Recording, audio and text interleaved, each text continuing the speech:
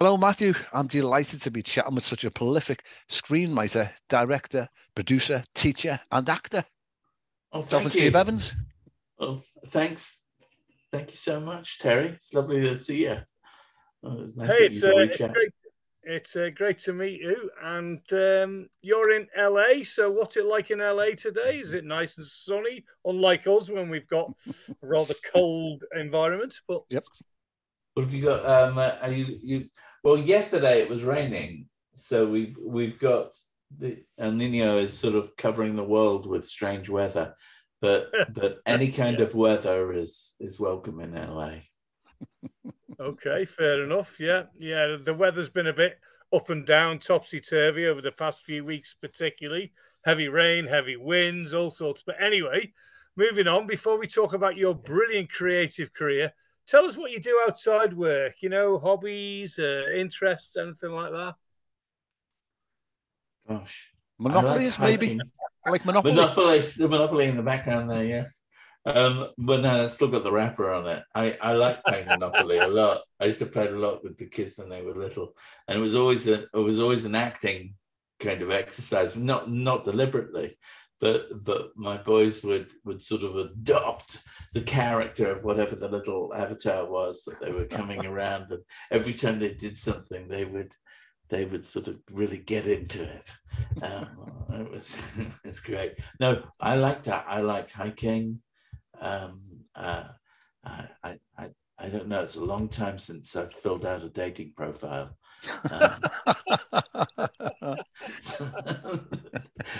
There's not much else to say.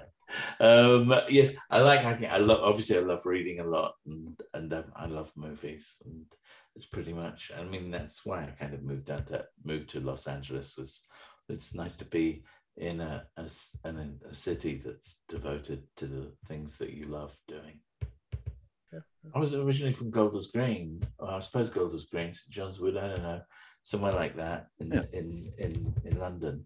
And then events took over, and we ended up moving all over the place. My dad was an actor, so we moved around a bit, and but basically London.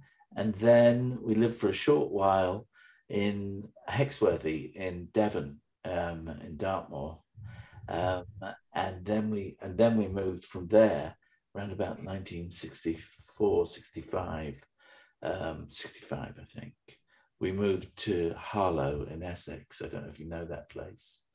It was very much a new town then, and I went to school there at Stewart's Comprehensive School and Durand's Primary, and then I got out of there as soon as I could, really. And I'm not that I didn't like the place. It was just it's like one of those Disney movies. I want to be where the people.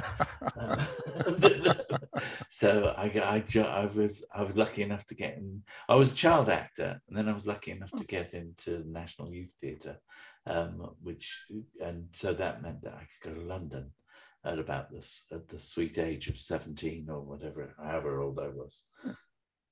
Wow. Anyway, you're getting my life story. Yeah, that's what I do. I do other stuff, but mostly it's connected with, because, like you said, because I wear my hyphens. I'm what they call a multi-hyphenate.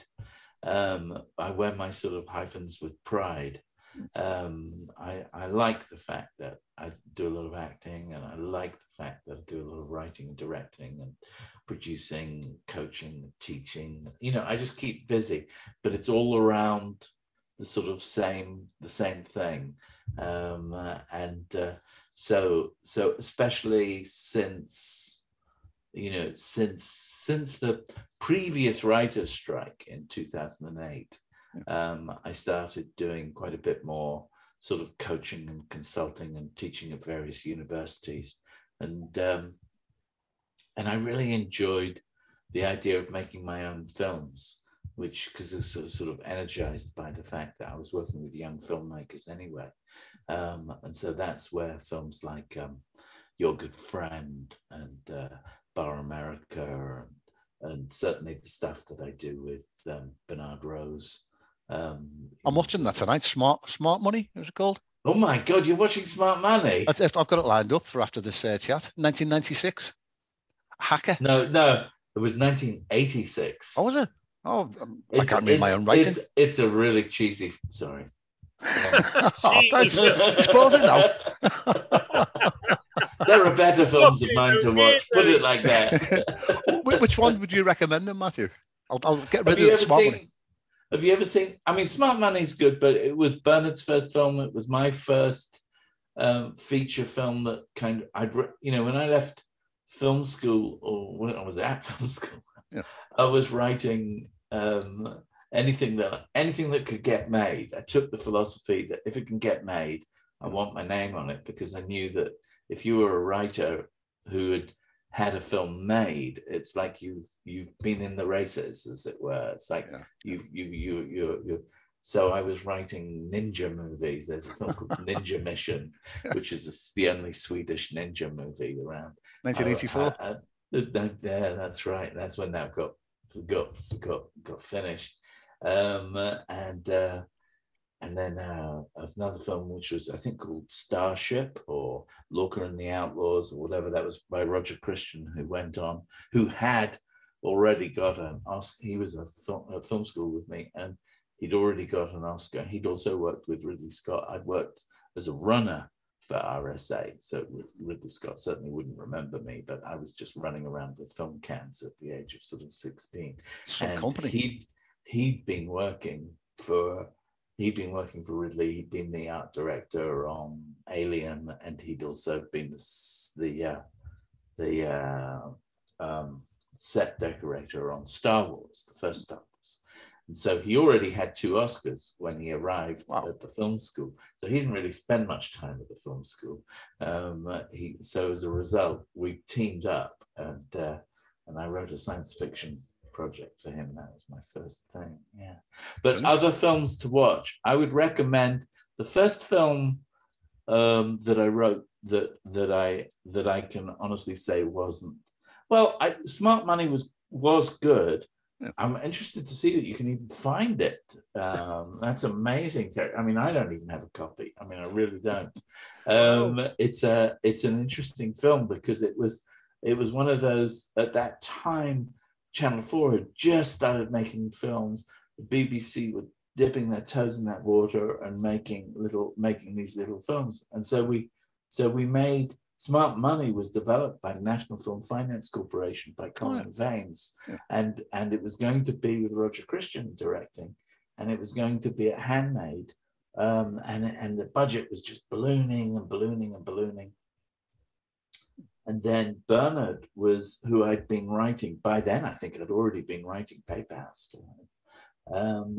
But Bernard and I were good friends, and then what happened was that it looked like Smart Money wasn't going to happen at Handmade, and so my agent, who was very smart, who's still my agent, Sue Rodgers at Independent Talent.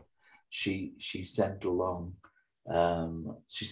Smart Money to Richard Brooke, who'd made stuff like The Monocle Mutineer and things like that. Paul McGann.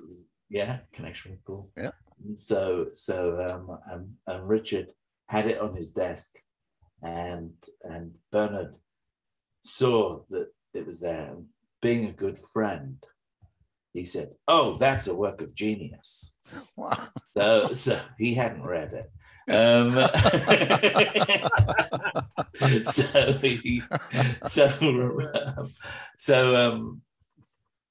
So Brooke read it that weekend, or got back in touch with Sue, and I suddenly realized, oh, he's going to make this, because the other project he wanted to do with Bernard, he ended up doing later, but they couldn't get it off the ground at that time. So it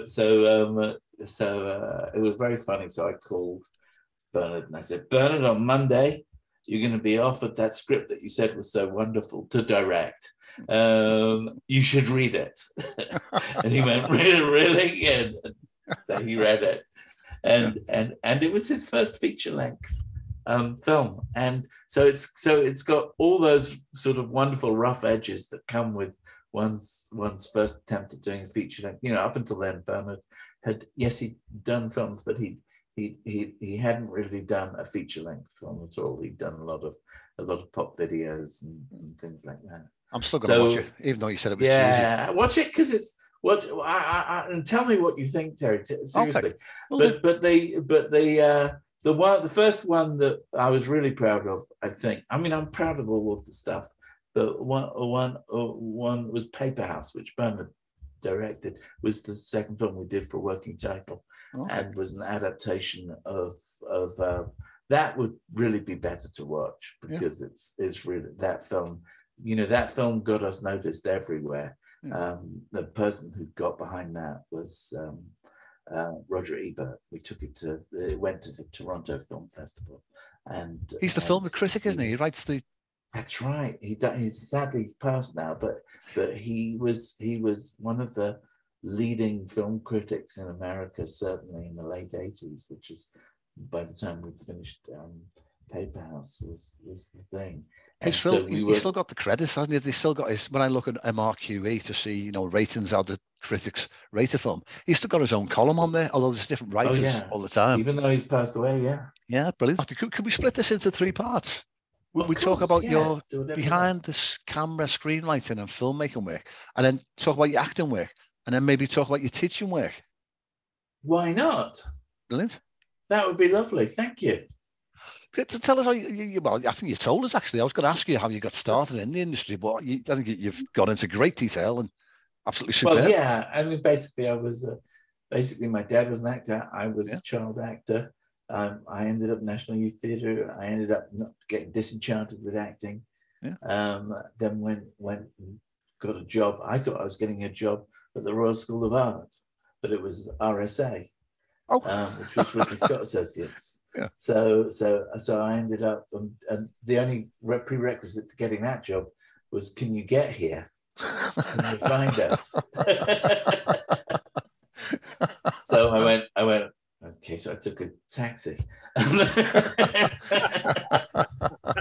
That's how I got started in the film industry, really.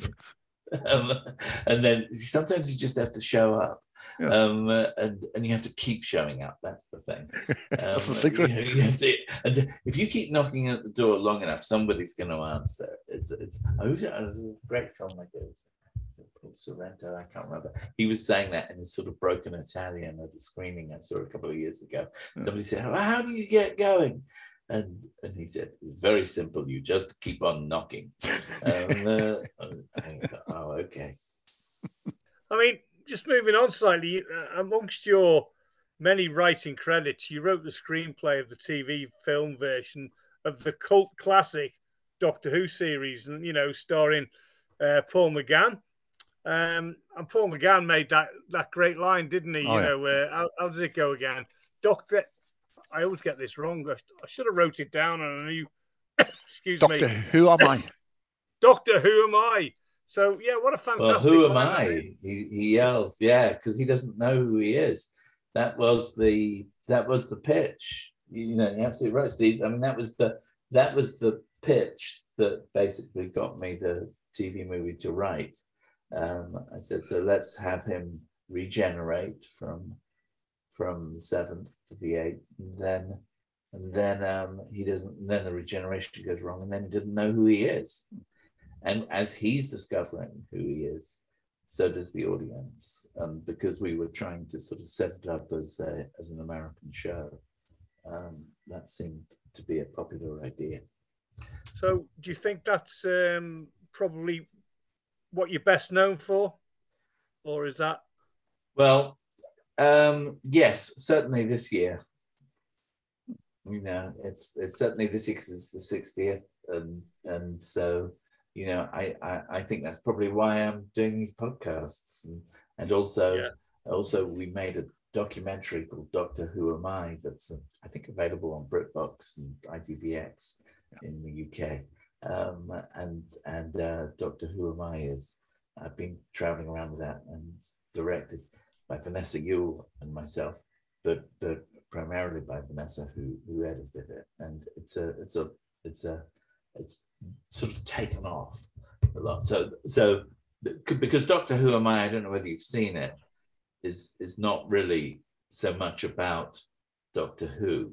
It's about myself and the fans and the sort of ideas and the ideas behind fandom and things like that. So it meanders, but at the end of the day, it's kind of a sort of a weird self-portrait, which is in fact painted by a friend, painted by Vanessa.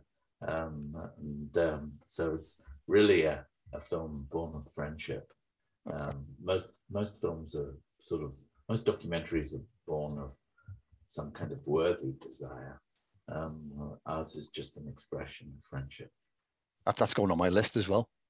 Oh, you should definitely watch it. I am. You should definitely watch it, because in a way, Doctor Who Am I is a better guide to all the other films, like sort of Lassie and Indiana Jones. I was going to ask you about the young Indiana Jones. How did you get to be a part of George Lucas' team? You were knocking on doors. You were knocking on George Lucas's door. Yes, that's right. It's just you just got to keep knocking. but also you build up a bit of a reputation. I mean, that's what happens, right? So it's really about. My initial philosophy of just making stuff that gets made. When I was at film school, that approach really came from sort of being inspired by Francis Coppola and by Roger Corman. Roger Corman's sort of influence on cinema, where he made B movies basically, but he was a tremendous supporter. I think he's still around. Gosh. A tremendous supporter of film schools, and film schools were young at that stage. So I actually had a Roger Corman grant at the National Film School.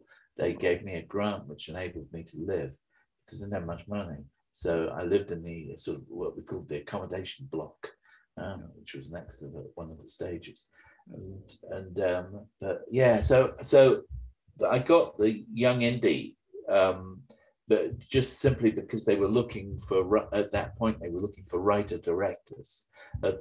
Initially, it was more of an educational project, and they wanted writers who could direct as well, because that's certainly, and they weren't going to spend too much money. And it was George and it was Rick Cullum who put this together. And so I was on a list because I'd just done a film called Hallelujah Anyhow, which was a BBC One, a BBC Two, I think, drama, Screen 2, and it had done very well. And I just finished it.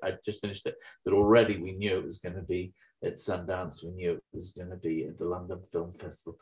So I was what they call hot. And as a result, my agent was running around things. So I'm in the middle of actually finishing. I was in the middle of, I think, finishing shooting. I hadn't even started editing. No, I must have edited. Yeah, anyway, so it was a while ago. But I remember the first interview for Young Indie was when I was just finishing shooting. And I got this call from Sue saying, "Would you like to do this?" Of course. Yeah. And it was like, and especially because my wife, Stephanie Yuka, at that time, she desperately wanted to get back to America. She'd done her postgrad in America, and she'd fallen in love with San Francisco. And so this was a great, fantastic opportunity. Sometimes good things happen. You're going around, and it must have happened with you.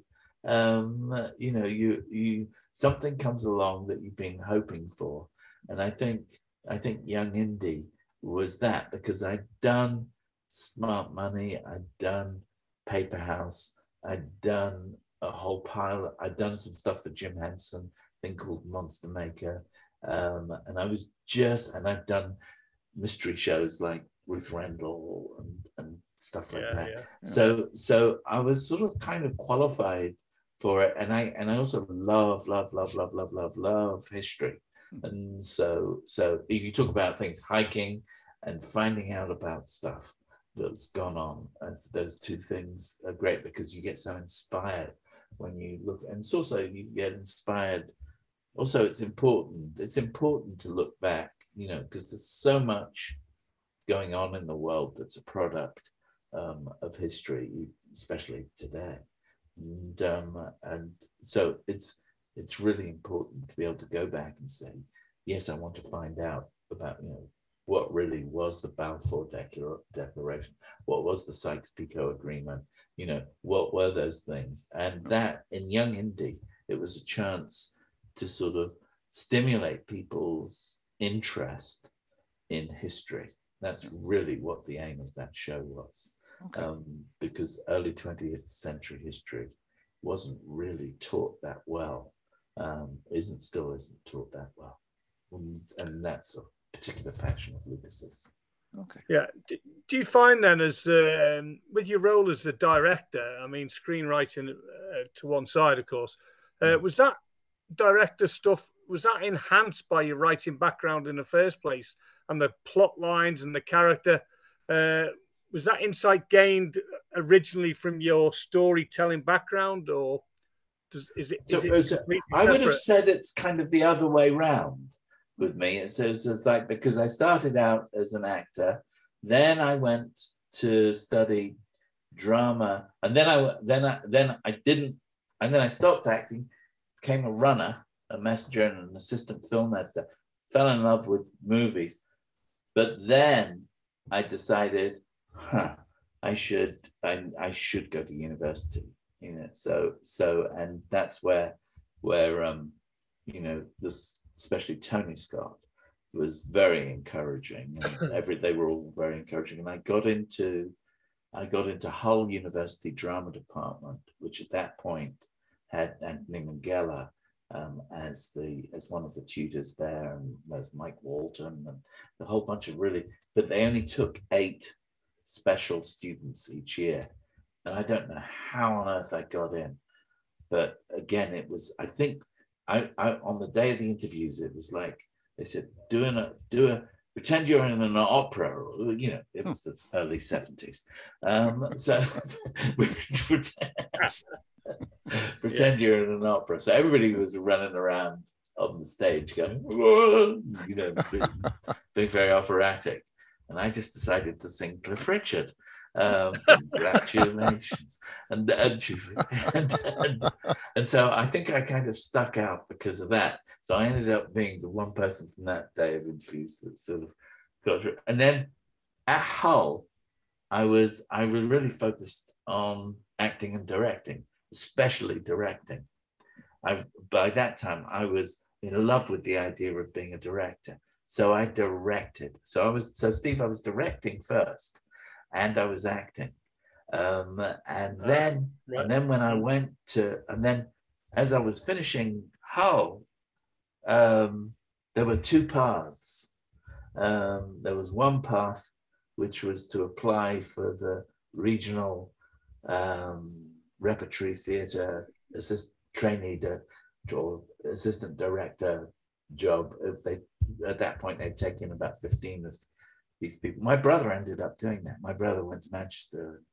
He's a marvelous radio writer and TV writer and writer generally, and he lives in Manchester, which is not too far from where you are.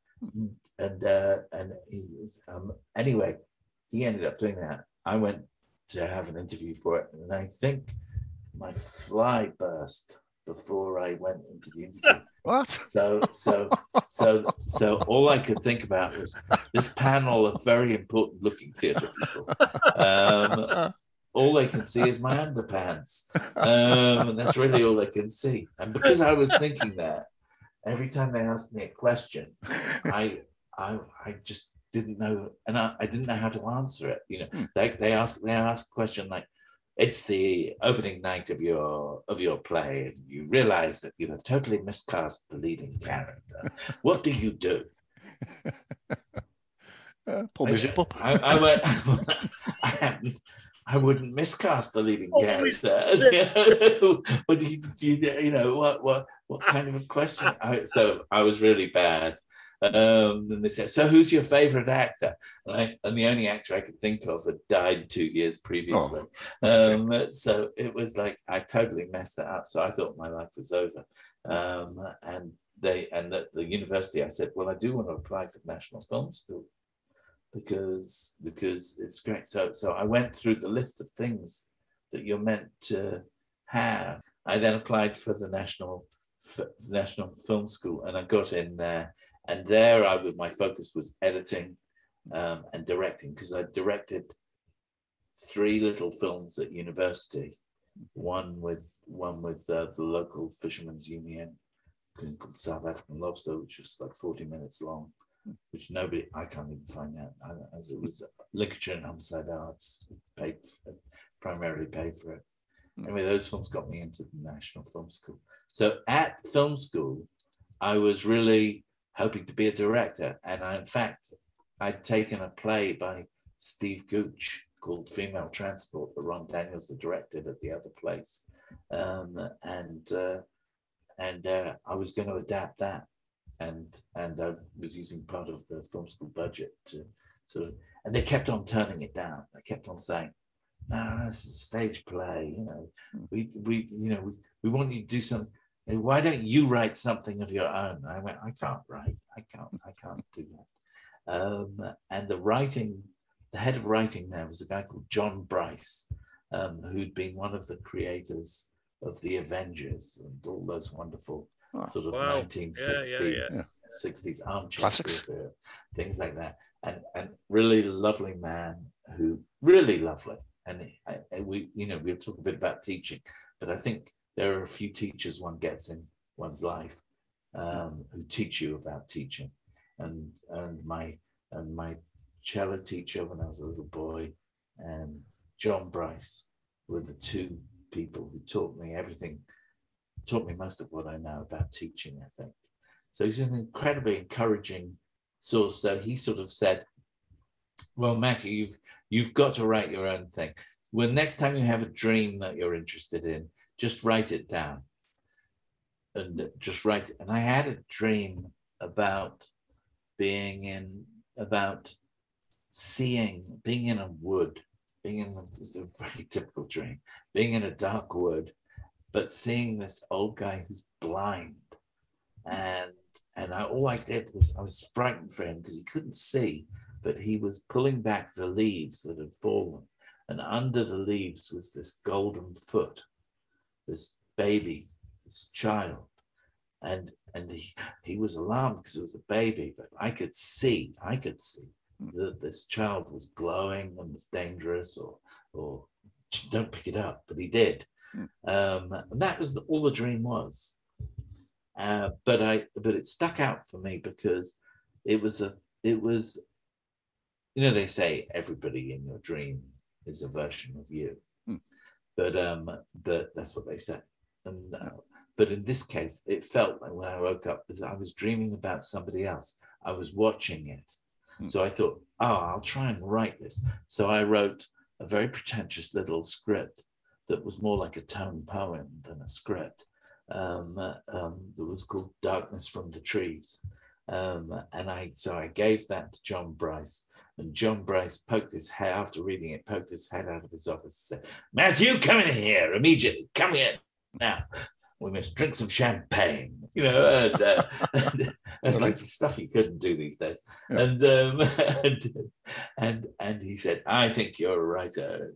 And he said, "This is a work of genius. This is wonderful. This is great." And he handed it to me, and it was covered in red ink. He said, "But you have a lot of work to do." Matthew, just moving on a touch again. I was looking on your excellent website, mjbjacobs.weebly.com. You got it. Yeah. That you offer one-on-one consultation sessions, both online and via Skype and in person. So tell us about this. Does that take up much of your time? The site needs some loving care. Should be Zoom rather than Skype. Do you know what? I was going to mention that. I started. I think, as I was saying, I started teaching around about 2008, and did a bit for UCLA, and then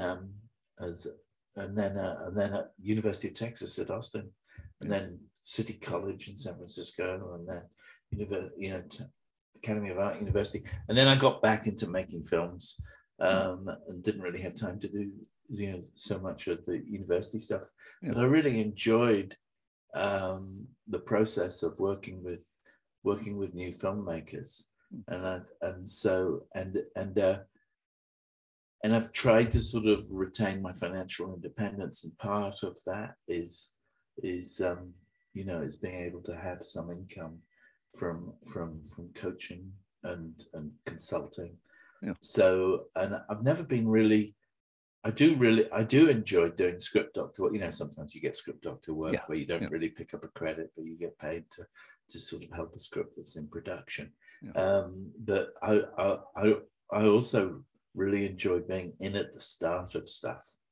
And that's what I enjoy most about consulting. So people come on board, and I do a free half hour where we'll just talk.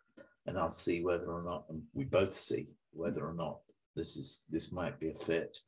Whether or not they've got something they really want to work on, whatever it is. It might be that they're just putting together a concept for a TV show, and they want to make a deck, or they're pulling together a TV show, or they're pulling together a feature, or they've got some.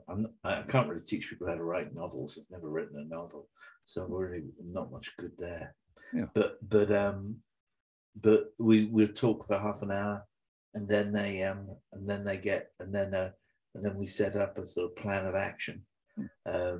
Find it, and the thing about when you get one-on-one consulting with someone is you can really focus on what you need, and also if it's not too expensive, I try and keep it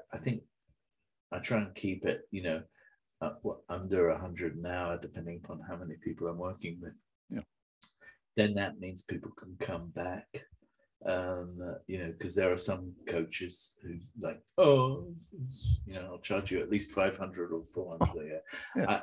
I think it makes more sense to have a track record of the stuff that's on that site is way out of date, actually. I just normally run about 5 or 6 clients, and normally a good 50% of those clients get their stuff made, which is an amazing hit rate. That is, superb. And they, we end up working together forever, and then they, through word of mouth, spread the word, and suddenly I'll find myself working with an actor who wants to write, or a director who needs to write, somebody like that. And I put aside maybe a day or a day and a half a week to do it, and I enjoy doing it.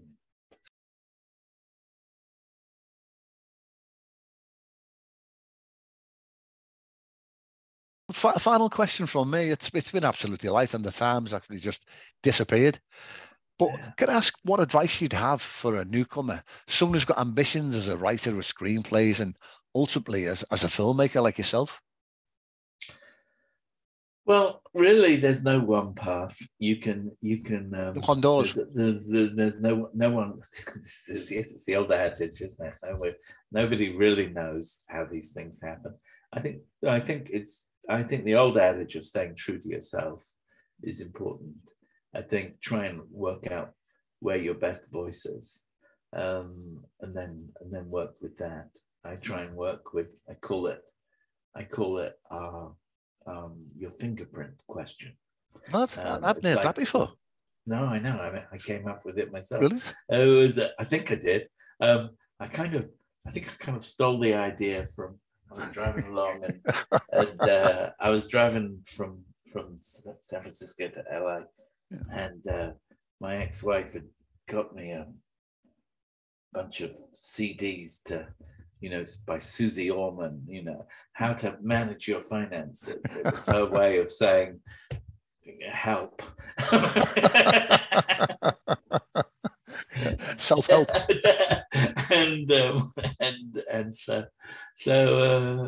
But Susie Orman had this idea, which is that we all have an approach to what we do. So I ask people, I think a good question to ask yourself when you're starting out is really what were the very first two films that you adored as a child? Normally, they will never be the same two films as anybody else. Yeah. I have taught lots and lots of people, thousands of people, and I always start with, let's find out what your fingerprint question is. Find these two films. For me, it was like it was Disney's 1960s Jungle Book, and then and then Wizard of Oz for me. Yeah, it would have been Wizard of Oz. But then what's the second one? You know, what's the second one? Second one for me was 2001, and my dad. Yeah, Space Odyssey, and that was a couple of, it's just stuck in my mind. You don't have to have become a filmmaker or anything like that to really ask this question. This is stuff before you wanted to be a filmmaker. So what was your second one? Do you know what? I was going to say Dr. Zhivago, but I'm thinking it may have been Space Odyssey. Yeah. You know, I watched on the Chihuahua Abbey cinema, but I was a bit scared. The music, you know, the encore, you know, when the apes are on the beach and they pick up the bone, they first start using a tool. You know, as they that sort of scared me for some reason. I think I was about 9, 10-year-old. We're about the same age, yeah. Yeah. So he's so I loved both of them. So when you found those two movies, you know, don't spend normally your first. Normally, Dr. Zhivago would be right. So what would it be? Did you say Wizard of Oz? Wizard of Oz, yeah. It was. So it would probably be Wizard of Oz and Dr. Zhivago. So what you do is you then get. You know, I mean, if it was Power Rangers, it would be great. That, you know, it doesn't matter. It doesn't matter the quality of the project. So then get the trailers. Ideally, the trailers from the contemporary trailers from when it was made. Yeah. You know, so get the trailers and just watch them and say to yourself, well, okay, what's the linking tissue here? What goes on in both of these things that's the same? What is the bridge between these two things? Then fashion that means the most to you. You know what I mean? That actually means something to you. And it's normally reflects on your life at that time or your relationship with your parents or whatever was going on. Yeah. And then fashion that into a question. So you know how you can turn stuff into a question?